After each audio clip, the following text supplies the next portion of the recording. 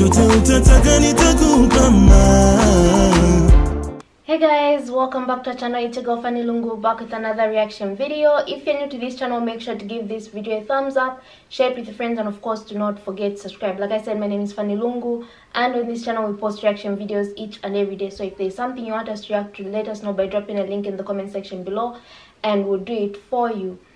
You can check out our second YouTube channel called Fanny&jessy 2.0. We post weekly content. You guys can hit there, subscribe, and enjoy the content that we're putting out. We've got a podcast called Diving In with Fanny&jessy. You can find us on iTunes, Spotify, Podbean, this channel, or the second YouTube channel for the visual. We also have a Patreon account, which you can find the link somewhere in the description box.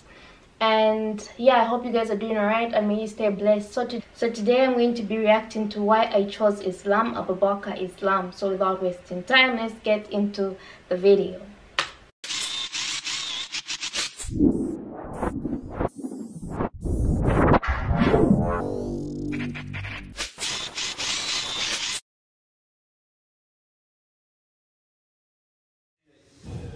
You saw the values in Islam and it made you a better character, but what made you believe that there is one God and you know about the Prophet? Because believing in one God doesn't, you know what I'm trying to say? All right. To be honest with you, like I said before, I was a Muslim. I used to think a lot. You understand? And to the degree, like I said, it used to make me get depressed because my mind used to go into overload. I used to start thinking about everything because I've been through a lot. Now, when I started looking into religion, I started looking at society and looking at everything that I see, and I say to myself, everything has a purpose. Everything. No matter what you look at, it's got a purpose. This microphone, this monitor, mobile phone, the bathroom, the camera, my jacket, my shirt, my trainers, everything has got a purpose. Then how all of a sudden, me as an individual, I don't have no purpose? I start asking myself, you know what? I know no matter what, I'm gonna die. No matter what, it doesn't matter where I hide. I can go live in the desert. I can go and live in lofty mountains. I know no matter where I go, I'm gonna die. So I start asking myself, wait, am I created for no reason? What's the point of me being on this earth and then just living and then, you know, having a family, buying a house, having some luxuries, bam, I'm gone. Don't make no sense. So I started thinking more. I'm saying to myself, wait, I know I didn't create myself. I'm not coming from that kind of angle. I've never been like, oh, I'm atheist, I don't believe in anything. That's never been my angle. But I just didn't understand who God was or how to worship God. That was my thing. So the more I started thinking about that, I said to myself, you know what? I know I'm going to die.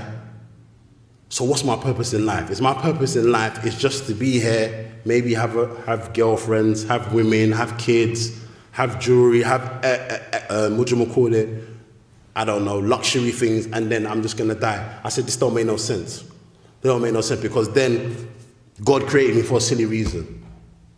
So I started thinking, what's my purpose of life? And that's when you start looking at things like, you know, the prophets. I start reading about the prophets. I start reading about the prophet Moses and whatnot. And I noticed one thing when I started looking into all the prophets. They all call to the same thing. They all call to worshipping one God. You will never find evidence from any prophet or messenger where they call to other than that. And if you look at the religion of Islam, what does it emphasize on? It emphasizes on Tawheed, worshipping one God, directing your worship to one God, not associating partners with God. And one of the things when I looked into Islam, I asked the people who were Muslim, I was saying, wait, but you don't worship Muhammad though? Like, you do everything he does, like, what's all that about? Do you understand? And when they started breaking it down to me, they said, listen, we don't worship Muhammad, we don't pray to Muhammad. Do you understand? But we follow his example. And they started breaking it down and showing me about other prophets and other messengers. And it made sense to me because, look, if God put an angel on the earth, it would be hard for us to follow the angel. Why? Because the angel is superior. It's not like us. So God sending people amongst us who are like us to follow his example is easier for us to follow. It's easier for us to famine. It's easier for us to get down with because it makes sense. If you've got a superhuman being, you look at this human being, you'll be like, I this is too much. Do you understand? This is above my head. But if you look at the examples of the prophets and messengers, they married like us. Do you understand? They worked like us. They lived like us. And they died like us. Do you understand? It's all the same. And it made sense to me. So the more I started looking into this and the more I started looking into Islam, I said, you know what?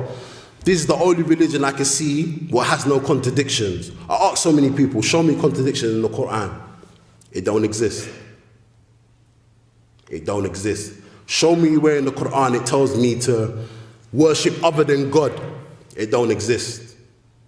So when I started looking on the emphasis on Tawheed, it made sense to me, directing my worship to one God. Because when I was looking into Christianity, all this God is free and stuff like that, I couldn't get it around my head. It was too much for me.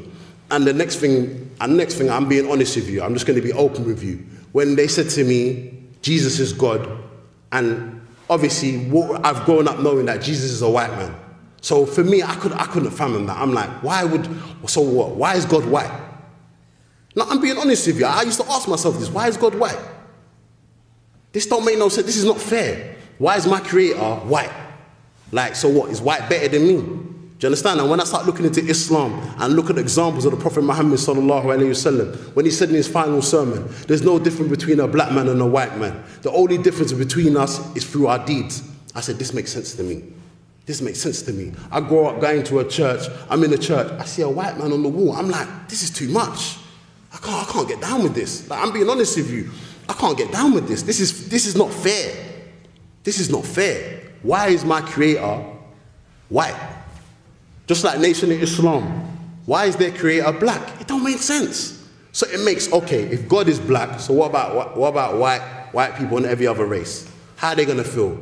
Do you understand? So it's the same thing. So when I started looking into Tawheed and looking at the values and the teachings of Islam, I said, you know what?